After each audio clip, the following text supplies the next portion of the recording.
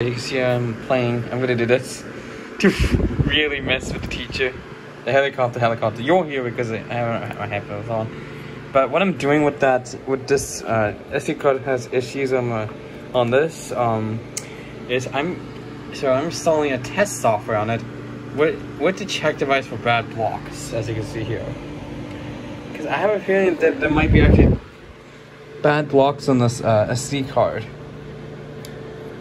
Actually might be bad blocks on this card because it is not working. This speaker's not liking this SD card for some reason. It's liking the Nintendo Switch one. I already got it in here. It just said enter the Bluetooth because I just moved it. It likes this SD card better. It likes this one a lot better than the other one for some odd reason. But the problem is, I'm not quite sure why. The switch off for now, but I'm not quite sure why. This one likes the Nintendo Switch SD card, doesn't like the regular SanDisk one.